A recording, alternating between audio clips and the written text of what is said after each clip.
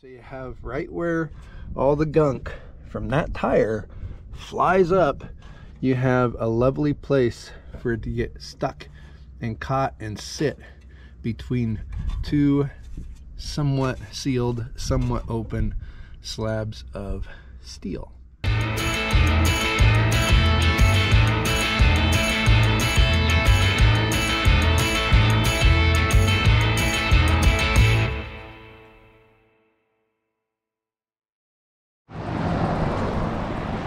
Welcome back to the channel. It is 73 degrees inside the shop and 73 degrees outside the shop. What a beautiful day. It's been windy the last several days. Well, I don't know about here because we took a little vacation. I went to Mexico with the family and needed a break. Had a wonderful vacation.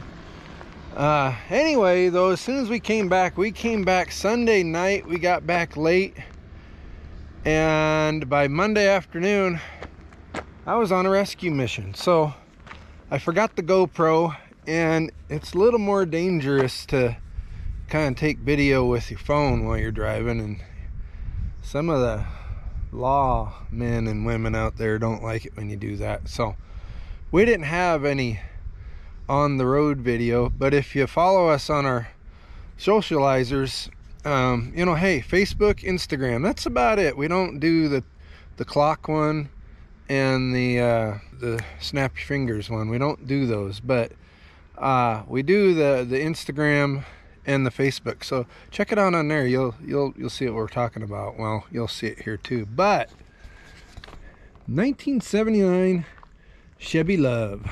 Now, if you go back into these videos that are going to be up here, we've got 1.5 of these already. And, you know, we don't need the whole truck. This is a parts rig. This is one of those ain't got no title, you know, deals. But it does have some goodness to it. Now, number one, we'll just start on the back side here. It's got a really nice tailgate, y'all. You can't deny that. It's got good tail lights. I believe we need these. I think we've already got one decent tailgate, but you can't ever have too many cool old truck tailgates. It's just the rule to have some around. But both tail lights are in good shape. The bumper, gosh, I wish that bumper was straighter. We might mess around with it in the press just a little bit and see if we can't make it look nice, because it's a cool factory Chevy LUV step bumper. But the box in general is better than either one of our boxes we have now. They all rot here behind the wheel tubs. Okay, I got it on both sides.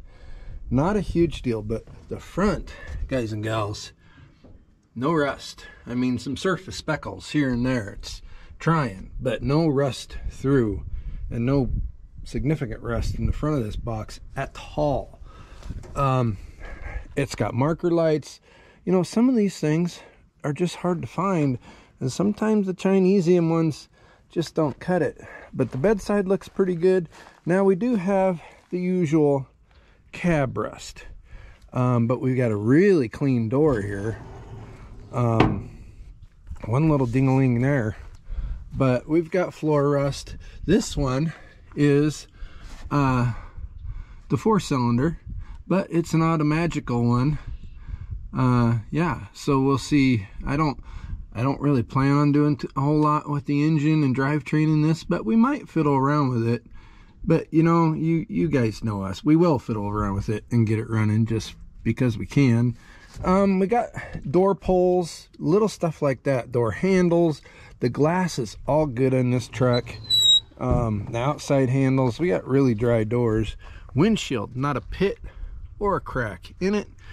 Yeah, so it's worth it. Now, here's what really turned us on this one, is it's got a decent grill. I don't think it's the right grill for this year truck, because it's supposed to be mounted up a little higher, but it's got these headlight buckets in one piece, you guys, and these are really difficult to find. Now, the front bumper, again, like the back one, we'll have to see. We might be able to work with it. might be able to not work with it. But on around with the rest of the tour here, somebody primered it and went ahead and I don't understand what that happened for, but okay. Anyway, we primered the front end. We got the floppy woppy Chevy LUV hood. It is not the best hood in the world, but here we go. Isuzu / Chevy 4-banger. It's not stuck, it rolls over, it's got oil in it anyway. Didn't ever, oh yeah, this is that, we're just maybe some silicone on there, but we're missing breather hose here. Who knows how long that's been off. We did look at the transmission fluid. It's reddish colored in a way that, you know, looks like it might work. But yeah, I mean, it's all there. Belts are still on it, and that's kind of the stuff we need to look at when we're looking at stuff that might just run again. Does it look like it ran when it, you know, turned off last time? Yeah. Now, one concerning bit, we did have some Mises in here, but I don't know how, you know, if, in fact, I didn't even move this, but let's go over to the other side. I probably should have tried this. We'll see. Oh, we've got mechanical actuations, so yeah, we might get fire out of this. I don't see mouse house and other mouse stuff down in the actual carburetor, so maybe they didn't get through the air filter on this one. But yeah, we got some windshield washer fluid bottle action. That's kind of cool to have. I mean, it's here. Whether or not we do anything with the engine is kind of moot at this point. We want it for other parts. Let's continue the tour. Driver's door, like the passenger door, is in really good shape. The passenger door doesn't latch, but that's no big deal. And this one has a catch on it. Oh, it stopped doing it. But yeah, dash is blown up as usual. But we do have, you know, rear view mirror. We've got a door card on this side we can clean up and or paint or something. But yeah, maybe the controls, all that jazz are here. Seats junk, no big deal.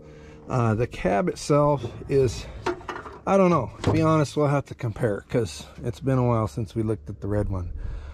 This bedside, again, it's trying to rust, but the back is solid on here, guys. This bed is really, even back here, it's not as bad as it looks until you get back into these taillight housings, and this is where things gather, like dirt and rocks and gravel and stuff. And on these rear valances, I don't know whose idea this was, whether it was, you know, it probably wasn't an American idea. Might have been, who knows. But you have the rear valance, and then the side of the bed wraps around and actually attaches here. So you have right where all the gunk from that tire flies up, you have a lovely place for it to get stuck and caught and sit between two somewhat sealed, somewhat open slabs of steel. So that's what happens when that happens. We got a, you know, a little tire chain, spare tire chainer hanger downer thing. Yeah, so that's it. I mean, it doesn't run. We're gonna roll out the trailer and we'll probably just park it back behind the other one. It's got one, is that a Nissan Pathfinder wheel? And then the rest seem normal, but this one's totally different. But that's okay, we're not worried about that. Back glass is good. Really, you know, he said, if you don't buy it, I'm scrapping it. I can't let that happen. Let's walk back here though. Now this truck, believe it or not, starts and runs. And I can't remember what year it is, but it's got the same bumpers. So it's got to be the same year, right? If it has the same bumpers. Oh, there's the shop tiger rolling around in the wild. So yeah, this one though, we've got a much nicer hood, so we're good there.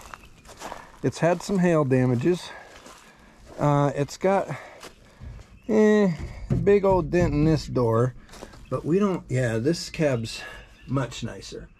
So we're going to end up using this cab. It had the Mises rust, but it does not have as much rust as the other one.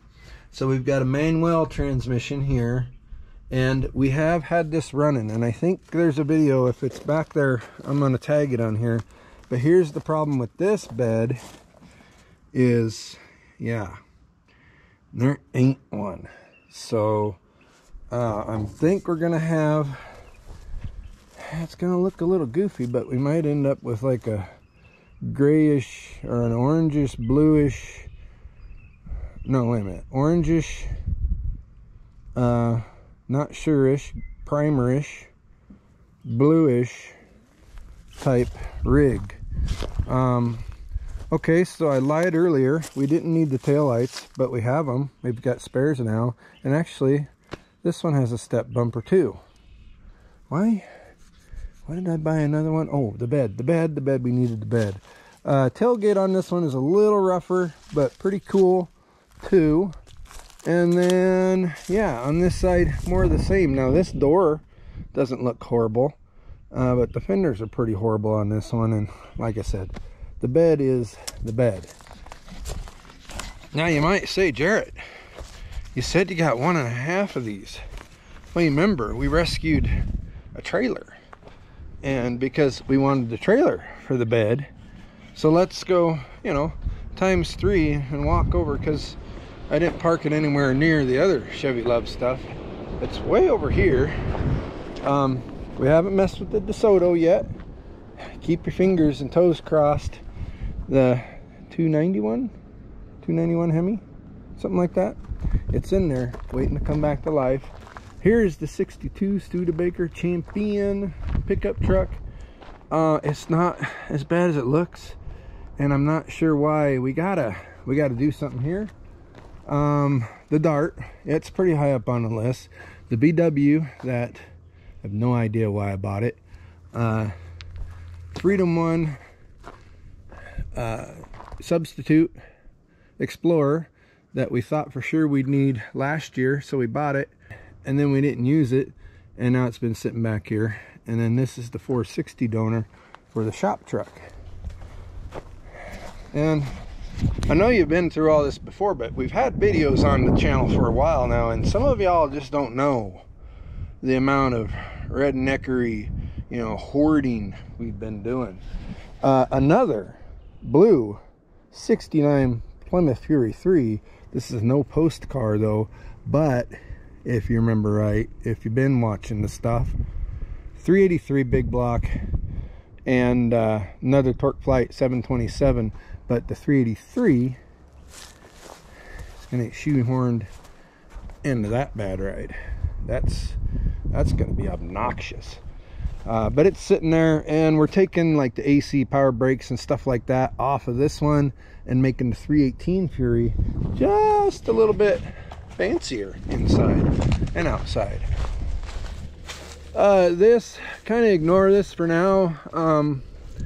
We bought it, and then we had a plan, but that plan may have changed in part because of the purchase of the blue truck, Chevy LUV. And here it is, our half of a Chevy LUV.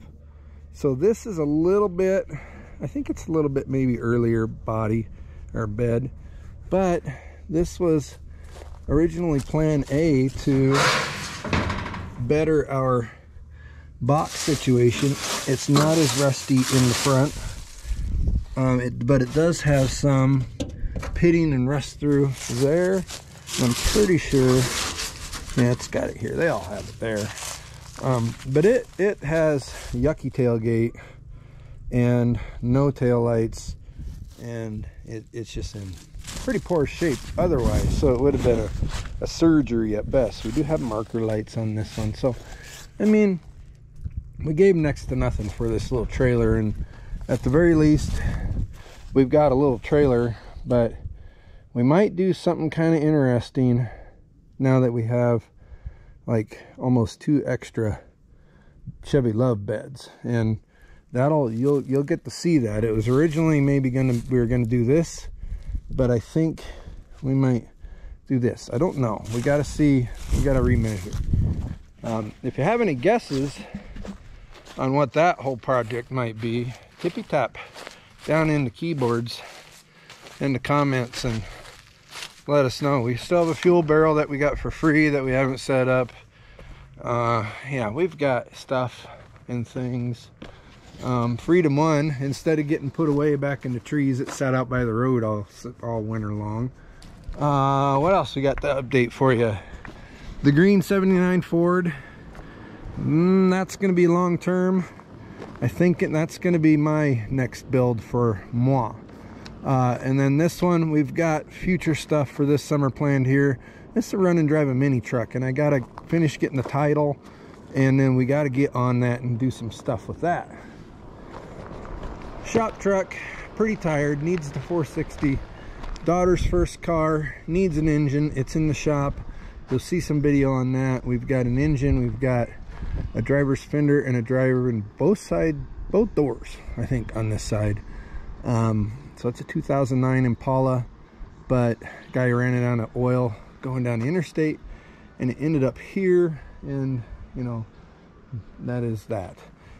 We had the wheels changed out on the new shop truck 2.0, so we've got aluminums on here now. They came off of the 62 C20. They were the rollers that we got with it, so I got to put 2 tires back on the front of that and get it off stands. And you know, the 427, you know the deal if you've been watching. The 427 tall deck and big overdrive transmission are going in there eventually. That's the plan. The wellies, right, this turned into a let's talk about all the stuff we need to do video. But the wellies, 46 or 47 CJ2A, the body's coming off. We've found a tailgate, found an unmolested hood. We can build the body back, no big deal. And we have a marine boat 4.3 V6 for it, carbureted. So it will bolt up with some adapters from Advanced Adapters or somebody to make that happen. The 2N is, believe it or not, still soaking. Yet another video. And I don't know, we tinkered with it for just a little bit one afternoon for funsies. It may take a little more. I don't know if that engine will ever break free. But and then we have the parts TO20 that luckily we already stole apart this winter for moving snow. The handle for the lift broke right off, but we were able to take it off of this tractor. This engine allegedly runs, so it could be that, I think, it doesn't look like it will. I thought maybe the TO20 engines would bolt up to the 2N, but that's not going to happen. That's round. That is not round. I think some of the bolts don't line up or something. I don't know. We're not worried about it right now, though. And then this truck was one of those, let's go buy it and decide what to do with it after. It's been in the biggest hailstorm known to man, way out in, I think, western Nebraska. But it's 390 truck. Can't remember if it was I think it's an automagical one. No, 4-speed, that's why. 4-speed 390 truck. So, you know, it's got some stuff going on. But right now it's just kind of been donating parts and holding the fence for the garden. We'll come up with something to do with it. We do have, if you looked in the background, I'm not going to walk you all the way back over there, but we do have a service bed for a truck. And the original plan for this was to make it a really cool kind of farm service truck and put that bed on it and then, you know, do some stuff. And it still might go that direction, but man, I mean, it took hailstone. Look at this, guys and dudettes. It took a beating. You gotta be a big hailstone to do this kind of damage, especially to an old truck. Right here, I mean, whew, I don't want to be there. And then this guy, now this is sometime in the somewhat near future, 1975 K10, bought new by some folks that farm just about 7 miles that way. And so it's one owner truck. Yeah, it's been beat and farmed with all its life, but here's the exciting part. You don't get to play with one of them V8s very often. So 400, it is free. It's an automatic, it's 4-wheel drive. We've got one good door that came with it and one not so good door that came with it. And yeah, we're gonna get this at least running, and then it's gonna be kind of one of those long-term builds as well, where it's gonna get, you know, most all the rust repair and shined up, and you know, lift, wheels, tires, running good, V8, rar, all that good stuff. That's a cool little, look at this. You think people that farm aren't smart and can't do stuff? So this is homemade. This wasn't a kit. They didn't buy it or nothing. 4-wheeler ramps, not only do they fold up right against the back of the truck, but then there's this little cable assembly, and it goes all the way up here. And there's little garage door springs under here to help lift it up and hold it up when it's shut, when it's done. And then they had a little apparatus on the front. I'll stop at spring. They had a little apparatus on the front of the 4-wheeler. It would come up and automatically catch in here and hold the 4-wheeler in place. How cool is that? I mean, that's something that you could market even today if you wanted to. But the inside's pretty hogged out. Nothing too crazy. I think it might be an AC truck. Let's see if we can make it open, and we'll double check. No AC. Power brakes though.